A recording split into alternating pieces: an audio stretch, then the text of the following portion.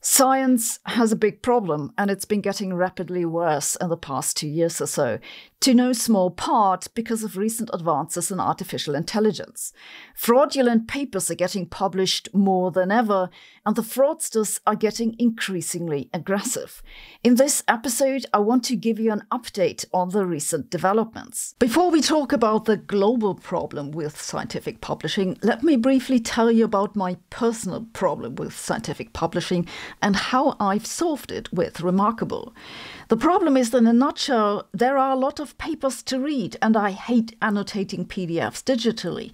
So I've been printing papers just to take notes on them until a year ago, when I switched to Remarkable. Remarkable is a super slim and lightweight paper tablet that honestly feels like writing on paper, but with all the benefits that technology brings. I hesitate to say it's like writing on paper because it's better. Remarkable has made my work life much easier. When I annotate papers on Remarkable, I have the notes on the PDFs digitally, and I can sync them across devices. I can also drop this right into my Dropbox where I need it for my video references. It's like a modern version of handwriting, basically. It's also really versatile. I can use it to sketch graphics and pin down ideas quickly. I'm happy to recommend this product because it's high quality, both the software and the hardware. The pen clips on magnetically, the battery lasts up to 2 weeks, and the software does what it's supposed to. So I say, go to remarkable.com or check out the link below. I'm sure you won't regret it.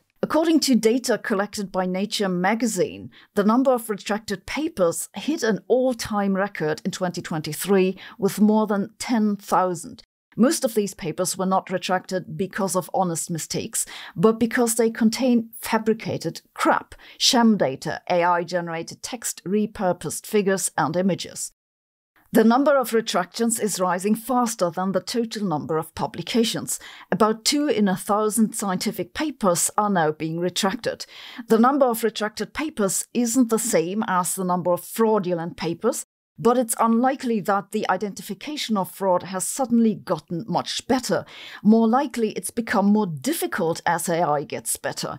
This also means that the number of fraudulent papers has been skyrocketing. But this number might look more alarming than it is, so let me give you some context. Most retractions happen in Saudi Arabia, followed by Pakistan, Russia, China and Egypt. It's predominantly an Eastern problem, and most of these retractions come from one publisher, Hindawi, and they mostly come from special issues.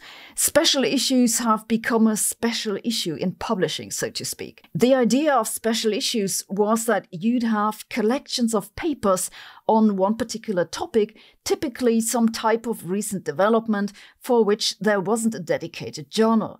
This makes sense. The problem is that the editorial process of these special issues was outsourced to guest editors, who then basically invited their friends to submit papers that were essentially guaranteed to get published. As time went on, special issues became basically junkyards of scam papers that were waved through by those guest editors, which were not accountable to anyone or anything. The journals didn't do much about it because, you see, they sell subscriptions to their content regardless of what that content is. So researchers were constantly getting spammed with calls to contribute to those special issues. And if you had a need to get some paper published without much effort, this was the way to do it. Now, Hindawi is a subsidiary of the publisher Wiley, and Wiley has meanwhile recognized the special issue.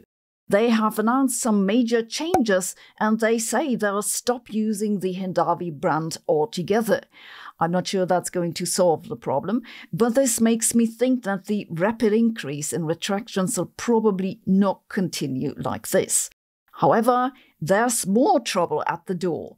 A lot of this increase in rubbish publications is driven by what's become known as paper mills in academic publishing. These are semi-legal networks of people who produce scam papers and guide them to publication. They usually do this for academics who pay money. Typically, they'll be offering authorship on a paper with a particular topic, and the price depends on where you want to be in the author list. These paper mills are believed to first have originated in China, where academics are often paid for papers, or even if not, papers are required for promotions. But the practice has since spread to Russia and India, and reportedly also to Iran and Eastern Europe. A lot of these papers are published in areas that concern public health, such as drug development or psychology. Drug development in particular seems to have been a target because papers on this topic all look and sound more or less the same. You just need to swap the name of one drug for another. This makes these paper mills very dangerous because these fake papers can get cited in support of useless drugs, as seems to have happened with the controversial drug ivermectin. In the past, many of these papers have been easy to spot because the language is sometimes funny. This has become known as tortured phrases, probably stemming from automated systems trying to rewrite technical terms. For example, in some cases, the word magnetic resonance became attractive reverberations. An article from Times Higher Education has more funny examples. Fuzzy logic, a research area in mathematics, turned to fluffy rationale. Breast cancer into bosom peril. Renal failure became a kidney disappointment, and an ant colony turned into a subterranean insect province. The most recent worrying trend is that the paper mills evidently make enough money to simply bribe journal editors into accepting papers. Frederick Irving from the database Retraction Watch recently wrote an article for Science magazine in which he reports an alarming trend. Among recent retractions, those related to bribed editors or other peer review manipulations, such as simply pretending to review a paper with AI-generated text, have steeply increased. And this problem doesn't just affect niche publishers you've never heard of. According to Irving, a spokesperson for Elsevier said every week its editors are offered cash in return for accepting manuscripts. Sabine, director of publishing ethics and integrity at Taylor & Francis, said bribery attempts have also been directed at journal editors there. The problem is ultimately driven by a scientific system that values the quantity of results and publications over the quality.